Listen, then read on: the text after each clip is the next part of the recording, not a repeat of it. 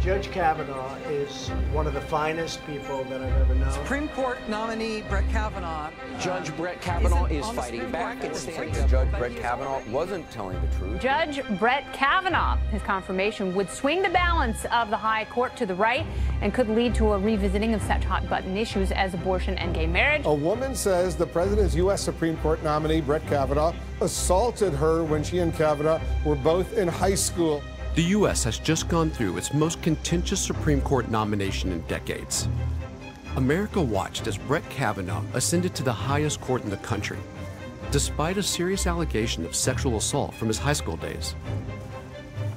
As the Senate reviewed Kavanaugh's nomination, protesters took to the streets, including this group, dressed as characters from The Handmaid's Tale, a dystopian TV show in which women are oppressed by the state.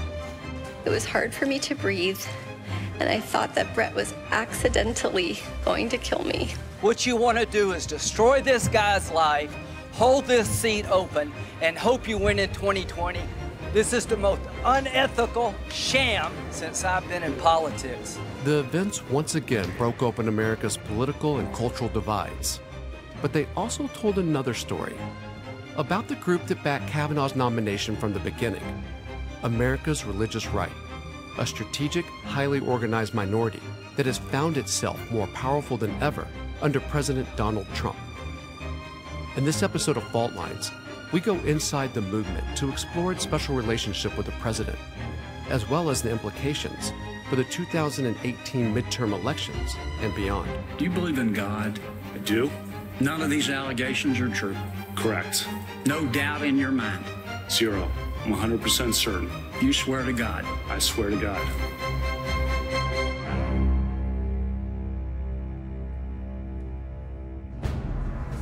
For many on the Christian right, President Trump's nomination of Brett Kavanaugh was the moment they've been waiting for. It was the culmination of a decades-long strategy to take over the American judiciary. But Democrats were suspicious of Kavanaugh's record, especially on abortion and gay rights. The right for women to make their own medical decisions, including the right to an abortion and not a back alley butcher. The right of all Americans to marry who they love. These are our rights. These are our American rights. The president that nominated you has said, I will nominate someone who is anti-choice, and we believe what he said. One of the religious right's main goals is to reverse Roe v. Wade, the 1973 Supreme Court decision that legalized abortion.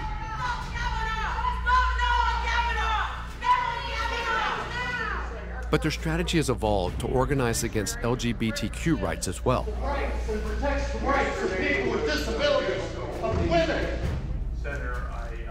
As a presidential candidate on live television, Donald Trump promised the religious right a Supreme Court that would advance their agenda. Do you want to see the court overturn Roe v. Wade? Well, if we put another 2 or perhaps 3 justices on, that's really what's going to be, that will happen. And that'll happen automatically, in my opinion, because I am putting pro-life justices on the court. That promise sealed the unlikely deal between the religious right and a candidate whose personal scandals would seem to contradict Christian values. All these years later, I'm quite ashamed. Rob Schenck is an evangelical minister who spent more than 20 years doing congressional outreach for the religious right. He's recently had a change of heart about their political tactics. The movement I was once a part of was always looking for an obsequious candidate who would do more or less do our bidding. I have been pro-life. I know, what should the law, I know your principle, that's a good value, but what should be the law? So when I saw Donald Trump in an interview with Chris Matthews, and Matthews specifically asked him, you know, should women who are seeking abortion be punished? Should abortion be punished? And I saw Trump hesitate for a minute, and then reiterate what had been discussed in many a strategy meeting of the past. Yeah, women probably do have to face some kind of punishment. There has to be some form of punishment. For the woman? Yeah, there has to be some form. But we were always hunting for the guy who would take our script and read it, who would make the Faustian bargain. The religious right are politicized, religious fundamentalists of a sort. They are Catholic and Protestant and non-denominational. The evangelicals that surround and support Mr. Trump really represent a very small sector of American evangelicalism. Thousands of Christian activists come to Washington, D.C. for the Values Voters Summit every year.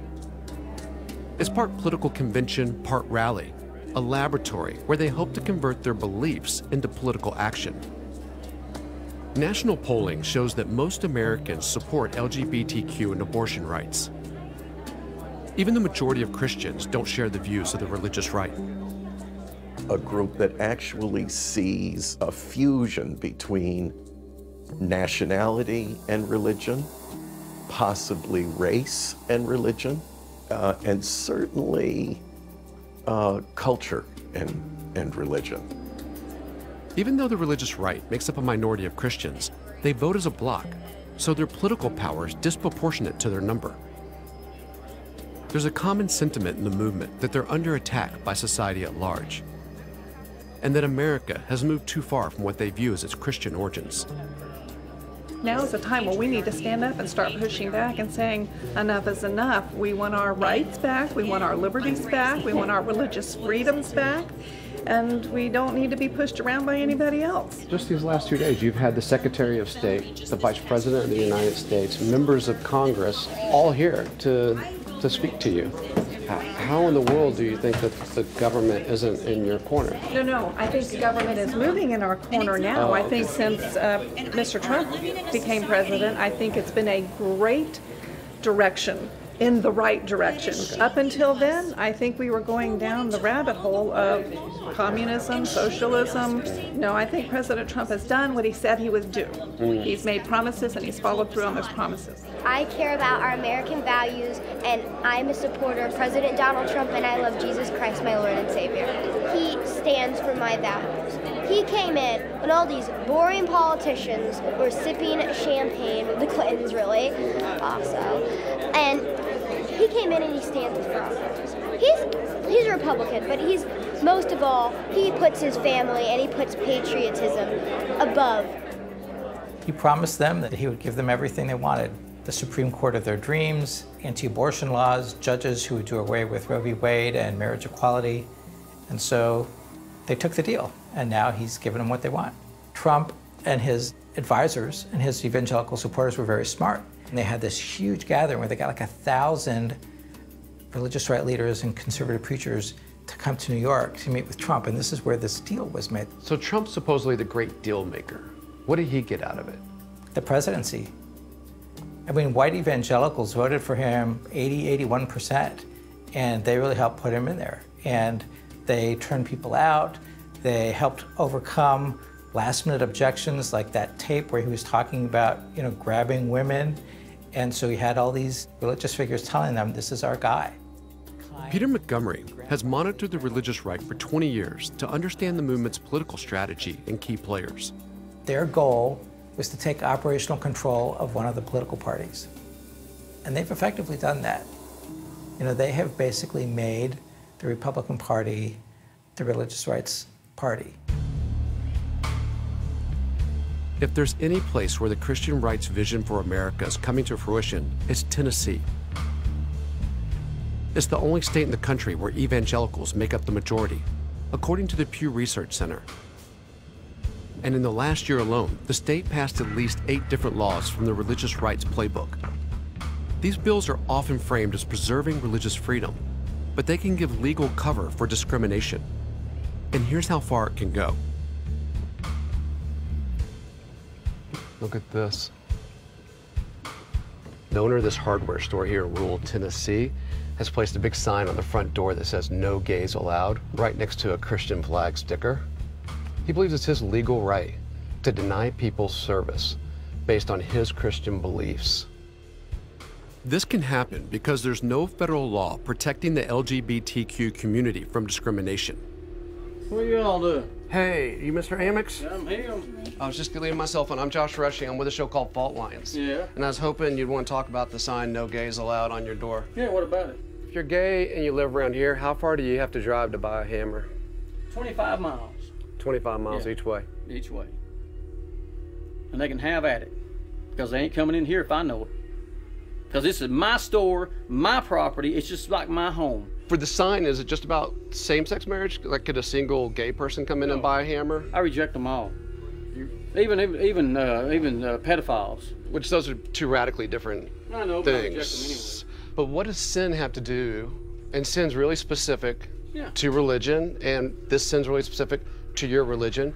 What does that have to do with being an American or wanting to buy a hammer in this county? The freedom of religion, the freedom of religious liberty. That's why this country was even established. Despite what anybody says, this country was founded as a Christian nation. Always has been. If a man's having an affair on his wife, can he come in and buy a hammer here? Sure. So that sin can be forgiven, okay? Just because a man in his past made mistakes doesn't mean he's unfit to run this country. This country right now is in better shape than it's ever been. In my lifetime, in your lifetime, and in his lifetime, it's better than it's ever been. There's no difference between a homosexual, a child molester, and a woman that's committed an abortion because she has killed her child. And I think all three of them deserve the same penalty. What's that? Abortion. They ought to be hung. Why do you think Trump's a man of God? He has been chosen by God to run this country. If anybody running is against homosexuality and against abortion and for children's rights to live, yeah, I'm going to vote for them.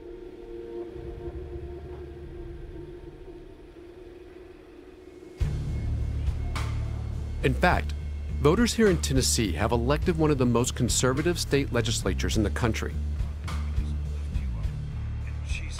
Mark Pody is a Republican state senator. So you have businesses right now that have signs that say "No gays allowed"? I don't know. And that's allowed in this state? That businesses can say they're not doing business for people who happen to be gay? I've not seen any of those signs.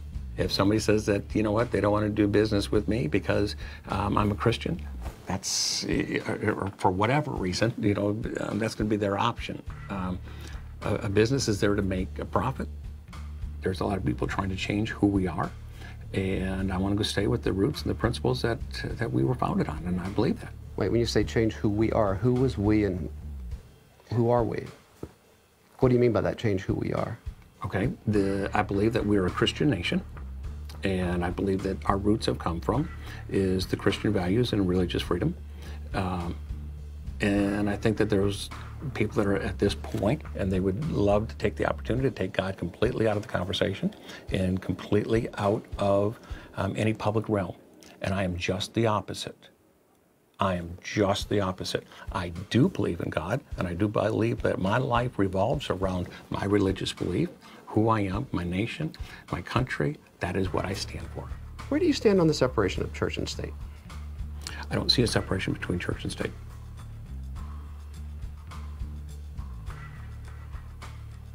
At all? Okay, in my life of who I am, I'm a Christian, whether I am sitting and voting on a piece of legislation, or whether I'm sitting at the beach with my family. You know, I should be a Christian all the way through. Earlier this year, Pody voted for a bill that requires all public schools in Tennessee to prominently display the phrase, "In God We Trust." There it is. Right there in the foyer, "In God We Trust." The phrase is the national motto of the U.S., but opponents of the law say displaying it in schools threatens America's tradition of the separation of church and state. But this isn't just Tennessee, this is actually a part of Project Blitz. This legislation is being pushed in states across the country right now. Project Blitz puts out this playbook for state legislatures around the country. There are 20 model bills, and these bills very intentionally are chipping away at religious liberty and religious freedom for all. That's their declared design. right? They're also supposed to make, quote, the other side play whack-a-mole, right? Be so busy fighting all these little efforts and creeping attacks on religious liberty that we'll just lose, basically.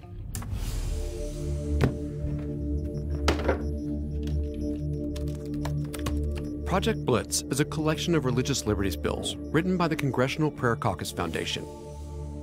It's a national think tank for the religious right, which pushes these bills out to their network of state legislators to be turned into law. Over 30 states, the Congressional Prayer Caucus has existing prayer caucuses that exist to create this Christian America.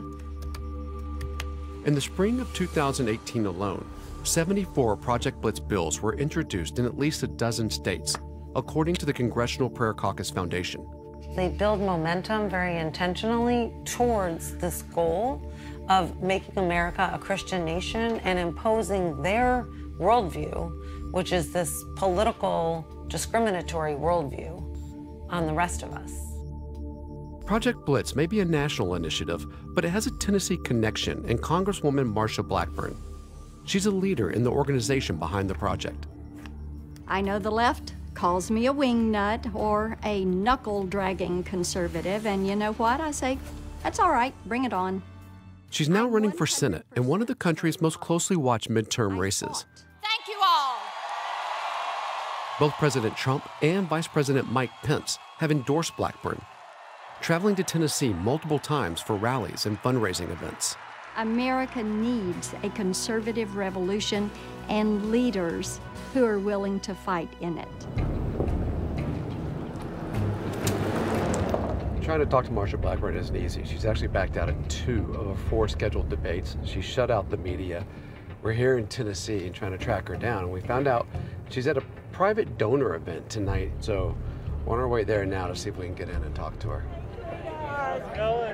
Marsha Blackburn has been a favorite of the national religious right for years, in part due to her anti-abortion and anti-LGBTQ positions. Conservative groups have poured millions into her race. Brett Kavanaugh is going to be considered in the Senate Judiciary. He is eminently qualified to be a Supreme Court justice. Don't you all agree? Yes. Let's give her a warm Shelby County welcome. Marsha Blackburn. A couple of you have asked me why it is that this race is getting so much attention on the federal level. Let me tell you something. They may think they've got a blue wave going on out there, but when that blue wave gets out here to the Tennessee state line, it is going to run into the Great Red Wall. And that is...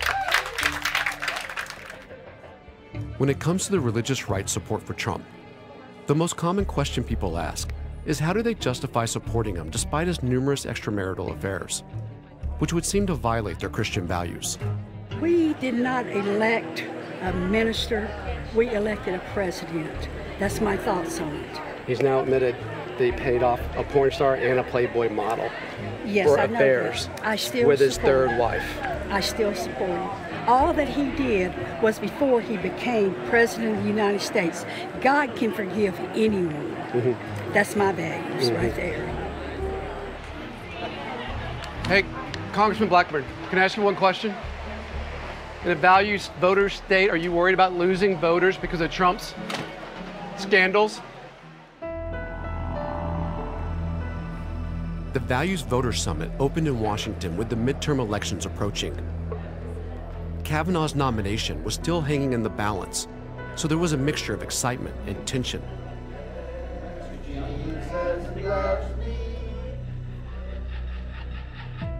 Until the Trump administration, no sitting president or vice president had ever spoken here.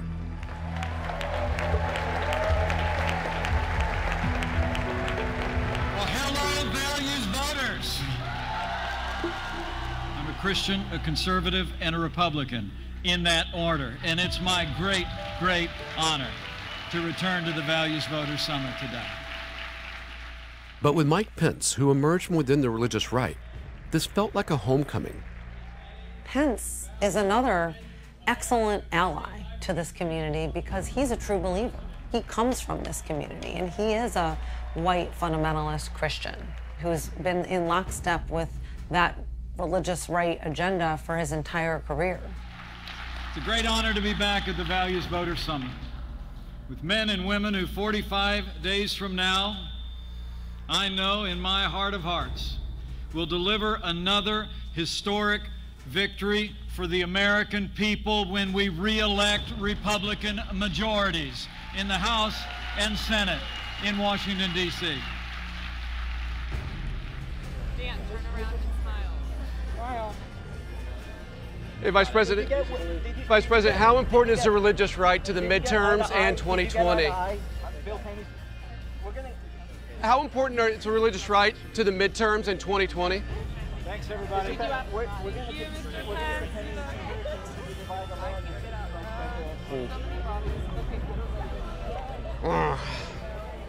The summit was a revolving door of Republican leadership, a pilgrimage by top party officials to appeal to the base that's evolved into the GOP kingmaker.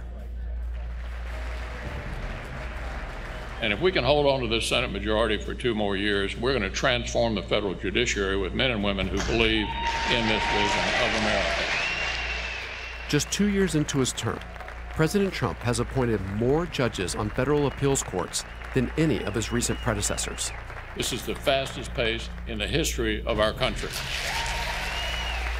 If you want to have a long-time impact, the single most consequential thing we can do is these lifetime appointments of men and women to the court. The goal here is clear.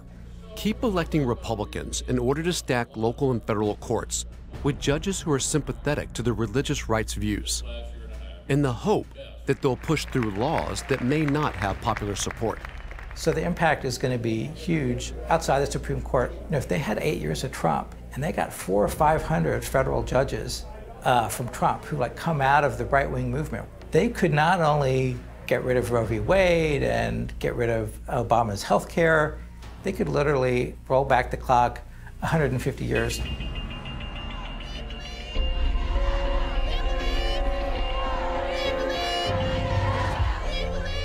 This scenario has electrified Americans who don't share the religious rights views. With Republicans controlling all branches of the U.S. government, at times it felt like the opposition's only recourse was public protest and the threat of their voting power in the upcoming November elections.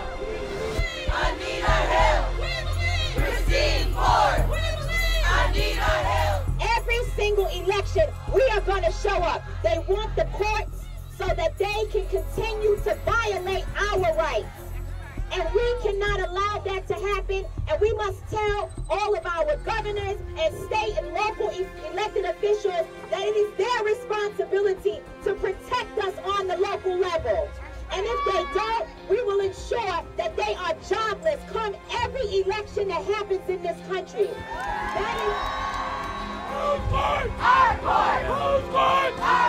For both sides of the political spectrum, the Kavanaugh confirmation shows the transformation that's possible when one party sweeps to power with a strategy.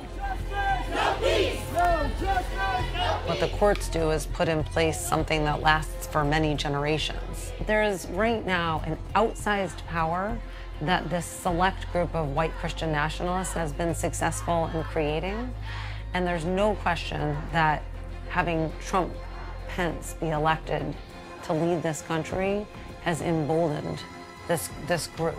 We believe Christine now! The passion of religion moves people in ways that nothing else can. The duty to show up at the poll to vote is not simply a civic duty.